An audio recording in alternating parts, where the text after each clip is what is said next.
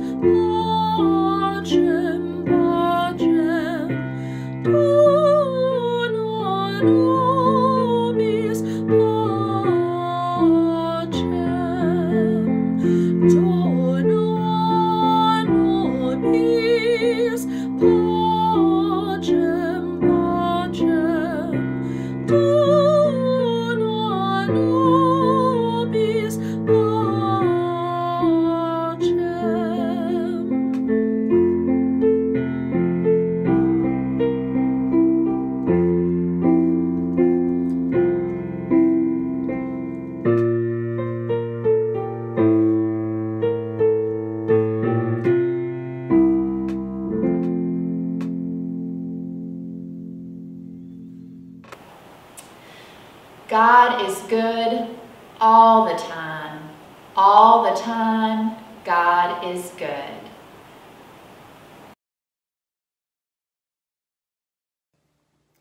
The road to Emmaus. 3 days after Jesus died, Cleopas and his friend were slowly walking down the road to Emmaus. They were walking slowly because they felt very sad. Why did Jesus have to die? They wondered. After a while, a stranger began to walk along with them. The stranger was really Jesus, but Cleopas and his friend didn't know it. "What are you talking about?" the stranger asked. The men looked at each other. "Are you the only person in town who does not know what has just happened?" they asked. They told the stranger what happened to Jesus. Jesus was a great leader, Cleopas said. "We hoped he was the one God promised would save us from the world, but instead he died on a cross. We took Jesus' body down and put it in a tomb. This morning our friends went to the tomb, but Jesus' body was gone. They said that there was an angel there instead. The angel told our friends, 'Jesus is alive.' But..." "Stop being silly," the stranger said. "How many times do you need to hear this? It was God's plan for Jesus to die and come alive again to save the world." By now, they were almost to Emmaus, and Cleopas invited the stranger to stay for dinner. During dinner, the stranger picked up a loaf of bread, broke it, blessed it, and gave each man a piece. All of a sudden, Cleopas and his friend recognized the stranger. It was Jesus. But then Jesus disappeared. Cleopas and his friend jumped up, ran from the room, and went to tell the rest of Jesus' disciples that Jesus really was alive. God kept another promise.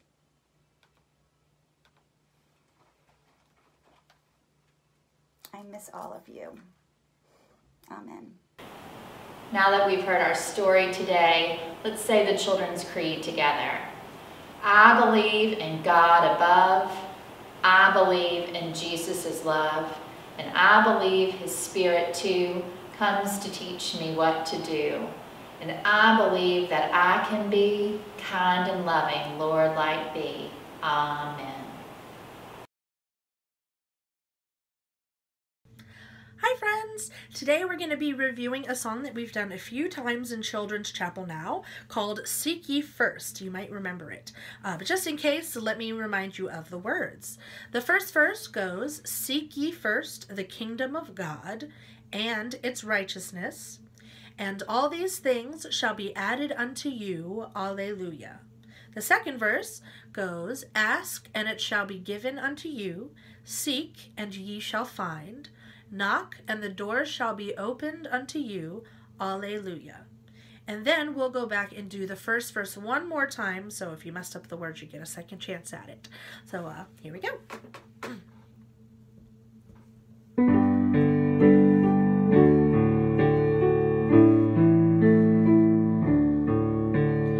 Seek ye first the kingdom of God and its righteousness, and all these things shall be added unto you. Alleluia, alleluia. Ask, and it shall be given unto you. Seek, and ye shall find. Knock, and the door shall be opened unto you. Alleluia, alleluia. Seek ye first the kingdom of God and its righteousness, and all these things shall be added unto you. Alleluia, alleluia.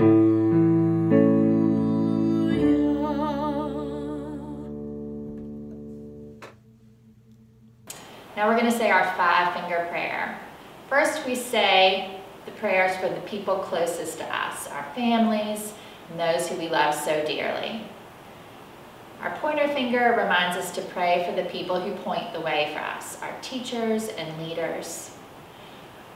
Our tallest finger, that reminds us to pray for the people who are in charge, the people who make big decisions for our daily life, and most especially for the people who rush in when there is need for help.